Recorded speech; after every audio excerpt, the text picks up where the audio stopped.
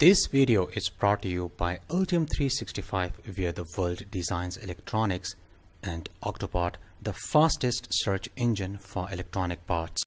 Recently, I got Raspberry Pi Pico W from Sun Founder at quite a reasonable price with free shipping. You can also try their ultimate starter kit based on Raspberry Pi Pico W. Anyway, there are lots of things I'm going to cover in this video. I'll be comparing Raspberry Pi Pico with Raspberry Pi Pico Wireless. I will also explain how to program Raspberry Pi Pico W using Arduino IDE, and I will also explain how to use Raspberry Pi Pico W with Adafruit IoT platform for sensor monitoring. I have already made several videos on Raspberry Pi Pico, and in all those videos I used MicroPython. So if you want to learn how to program Raspberry Pi Pico using MicroPython, then I highly recommend watch my previous videos, because in this video I will be only using Arduino IDE. The main difference between Raspberry Pi Pico and Raspberry Pi Pico W is that the Raspberry Pi Pico W has Wi-Fi connectivity, while the Raspberry Pi Pico does not have any Wi-Fi connectivity. The remaining specifications for both the Raspberry Pi Pico and Raspberry Pi Pico Wireless are exactly the same. As you can see, the layout of the pins is also exactly the same. The other difference is that in the Raspberry Pi Pico, the onboard LED is on the GPIO 26, while in the Raspberry Pi Pico W, the onboard LED is on the GPIO 0. The GPIO 26 in the Raspberry Pi Pico W is reserved for SPI communication with the wireless module. In order to use Raspberry Pi Pico W with Arduino IDE, first you will need to install the Raspberry Pi Pico W board. For this, you will need to copy this link, which you can copy from my website electronicclinic.com. I will provide a link in the description. Next, open the Arduino IDE. Go to the File menu and then to Preferences. Paste the link. As you can see, I have already pasted the link. If you have other boards links, then simply put a comma and then paste the link. Finally, click on the OK button, but as I have already pasted the link, so I will click on the Cancel button. Next, go to the Tools menu and then to Board and click on the Boards Manager.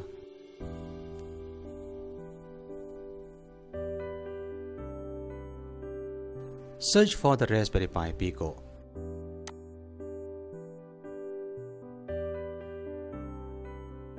As you can see, I have already installed the Raspberry Pi Pico.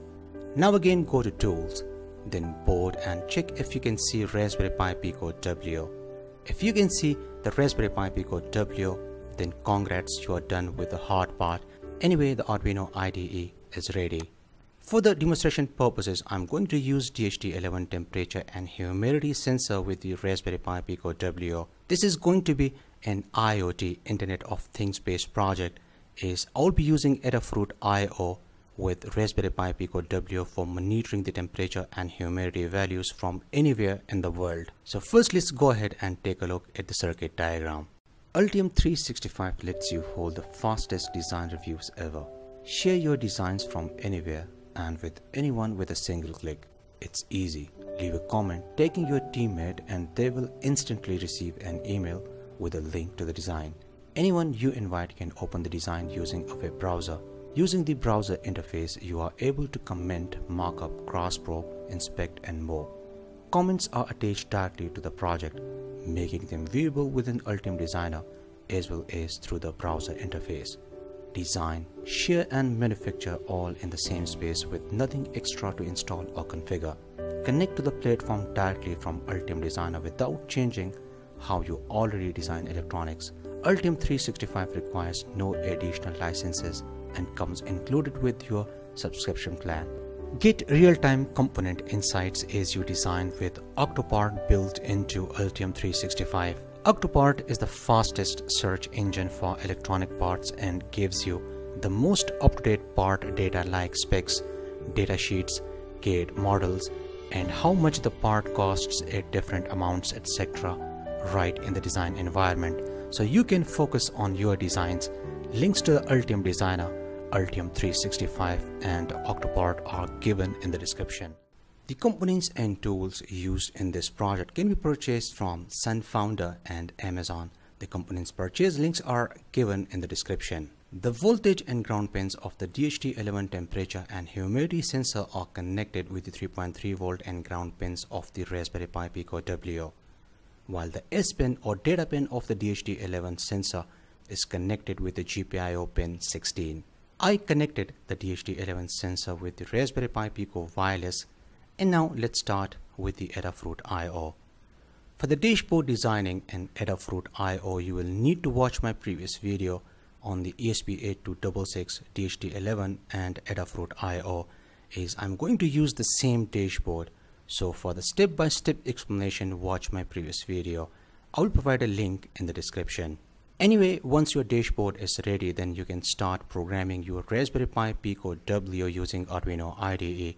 So let's go ahead and take a look at the programming. This is the code that I wrote for the ESP8266 and Adafruit I/O, and I have already explained this code, whereas this is the code that I wrote for the Raspberry Pi Pico W.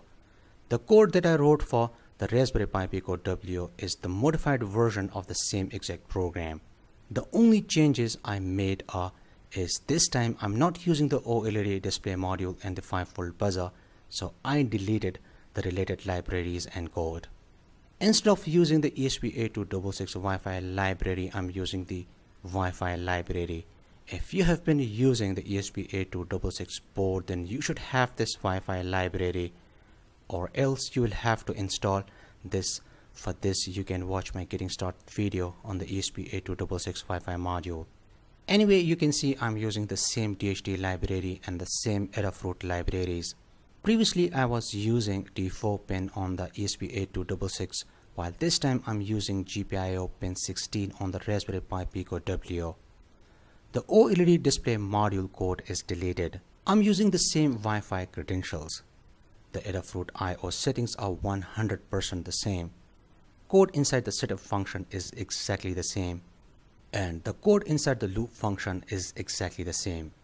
The reason I'm using the same code which I wrote for the NodeMCU ESP8266 with the Raspberry Pi Pico W is I wanted to explain that you can convert all your ESP8266 or ESP32 related projects into Raspberry Pi Pico W based projects. I have hundreds of videos on NodeMCU ESP8266. You can select any project, copy code from there, and use it with your Raspberry Pi Pico W. So that's all about the programming. Now let's go ahead and watch the Raspberry Pi Pico W and Adafruit I/O based temperature and humidity monitoring system in action. Support me on Patreon for more videos. I hope you liked today's episode. Like and share this video with your friends. See you in the next episode, and thanks for watching.